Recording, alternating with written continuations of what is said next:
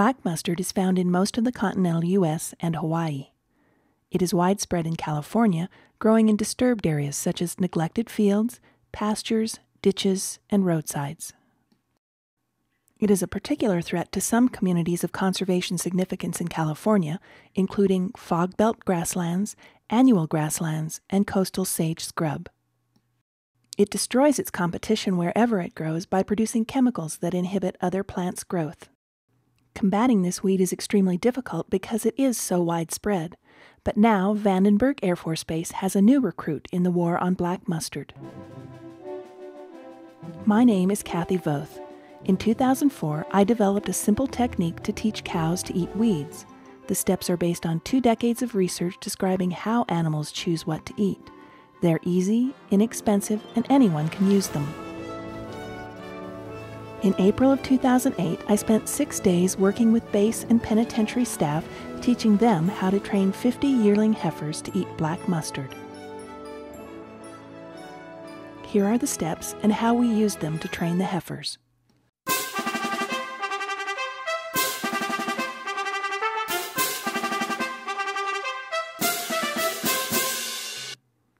We used to believe that palatability was a matter of taste. Now, scientists have discovered that palatability is based on internal feedback from nutrients and toxins in foods. Nutrients tend to increase palatability, while toxins tend to decrease it. So, this cow is choosing to eat Italian thistle because she has learned it provides good nutritional feedback. We've also discovered that animals choose a variety of foods based on interactions between nutrients and toxins, and on their own changing physical needs. All this means that the first thing we need to know about our plant is its nutritional value. In this case, black mustard has adequate nutrients, as do most green and growing things. We also need to know what toxins our plant contains. All plants contain toxins. Toxins are secondary chemicals a plant produces to reduce the amount an animal will eat of it. However, some secondary compounds can cause sickness, abortion, or death. So, before feeding a plant to an animal, it's important to know what's in it. Black mustard contains glucosinolates and sulfur-containing amino acids.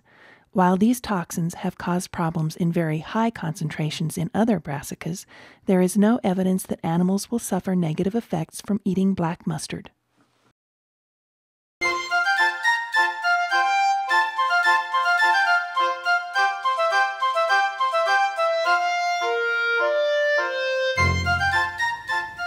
I like to work with young animals because they are more likely to try new things.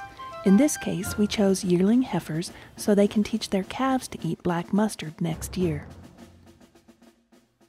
It's also important to work with healthy animals who have plenty to eat.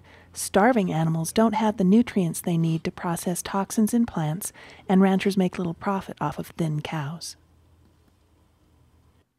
Finally, when you're deciding how many animals to train, keep in mind that you'll have to pick weeds for them for about 3 days. Here's how much I picked for our herd of 50.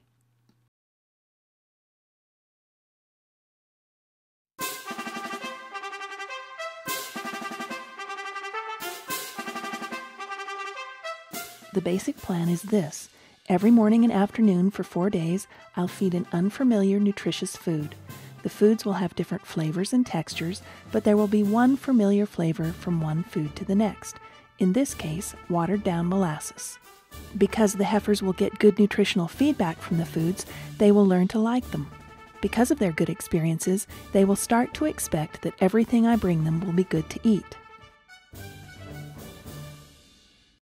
Using troughs they are familiar with helps us because they're already used to having food delivered this way. Our first challenge is just getting the cows to the troughs the first morning. We called them in with familiar trucks and horns and got a little help from the herd dogs.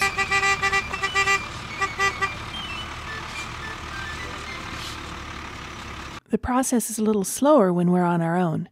Patience is key. The excitement level grew as the cows moved. Uh-oh, they're fighting. Very good fighting. Come on. Go, cows. Oh, slow them down.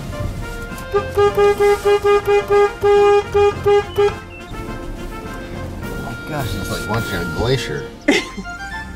Well, I don't know if any of them are actually any closer. Yeah, they are. Now they're going off on a tangent. They're coming. No, they're not. You're just saying that so I'll keep honking the horn. Oh, here they come. Boy, you almost need like a time-lapse photography to take pictures of them moving. A picture every 5 minutes.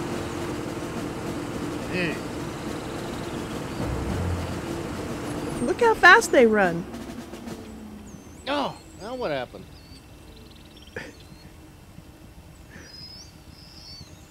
This is just part of the training. By day 4, they knew we'd be there at 9 a.m. and 3 p.m. and were sometimes waiting at the troughs for us. Now let's watch how the training went and see some of the changes we made to the training protocol due to time constraints.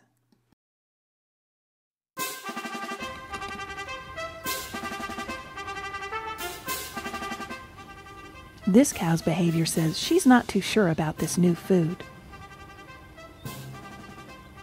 It's completely normal for the cows to leave most of a new food and then come back and finish it later.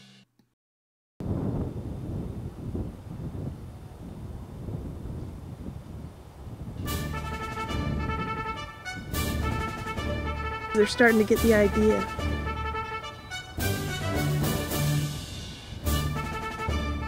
Because funding was short, we sped up the training process a bit, introducing black mustard on the afternoon of the second day. We hoped by seeing and trying mustard early in the process, it would become the familiar thing among many unfamiliar foods. We added wheat bran to the leftover mustard on the third morning. Here, a cow eats day-old mustard.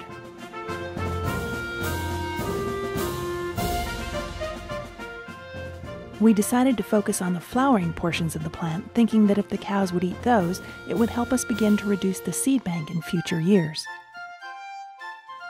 Here we spray on a little molasses water, while a cow at the last trough eats plain mustard.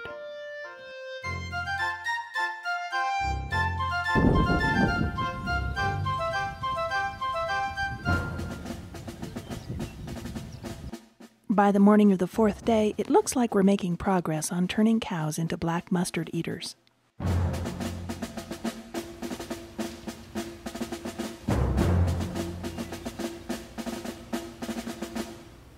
Here we see more cows adding black mustard to their diets.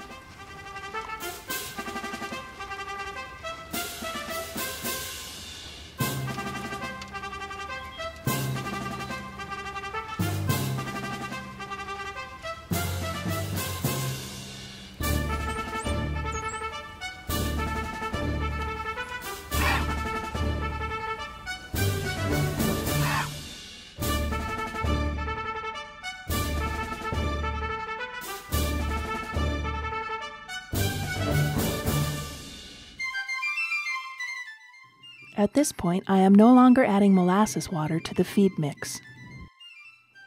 I add hay cubes, something that takes some time to chew, so that the cows will spend more time at the troughs.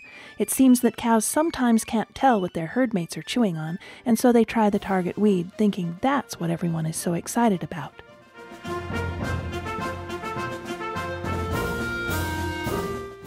It seemed to work.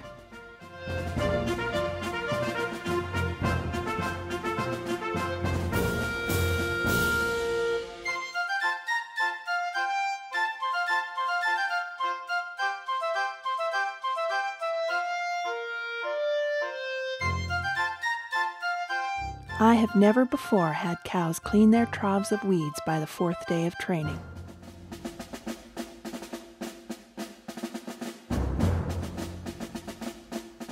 And I've never seen cows eat plain weeds in only 5 days.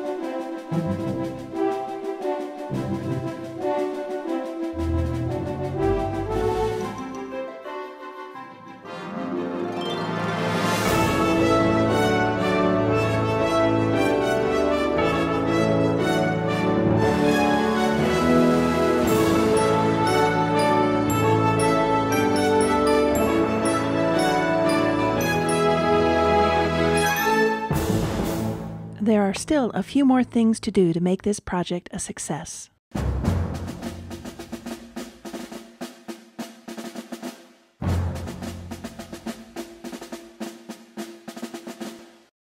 Once cows are eating weeds, it's time for them to learn to do this in pasture. The best way is to put them in small pens of about a day to a day and a half of mixed forage and the target weed. This provides just enough pressure so the cow will practice eating the new weed. Some weeds are harder than others. Learning to eat Italian thistle took several trial pastures. We moved the cows from one pasture to another to prevent harm to other plants. Other weeds, like this late-season diffuse knapweed, the cows began to graze immediately. The only way to know how long it takes a cow to learn to graze black mustard is to put the trained herd in a small pasture.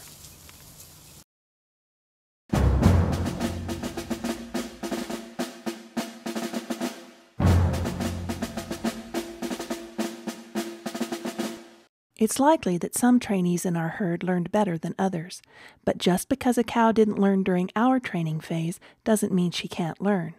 Cows learn from each other what to eat, and the small trial pastures are a good place for slower cows to catch up with the rest of the herd. Smaller pastures create competition, and a little competition can go a long way toward getting a cow to eat something she might not otherwise have tried.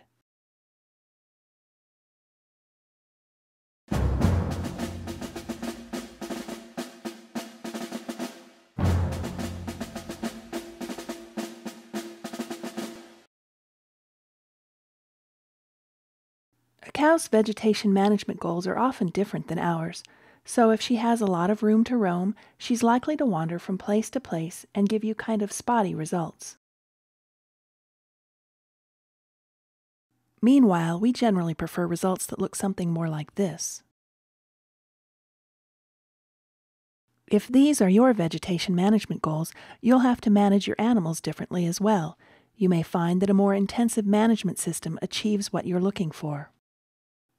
This means more fencing, and on rough terrain it might mean that you find new ways of putting up fence. Here I demonstrate a new way to use a golf bag as a pack for fencing tools and supplies. It might also mean looking at new solutions for watering animals. This rancher in Marin County has a fleet of Army surplus vehicles that he uses as portable waterers for his herd. He's found them to be very reliable, easy to repair, and capable of climbing steep hills. We've just taken the first step in a new war on weeds. Your recruits are ready to report for duty.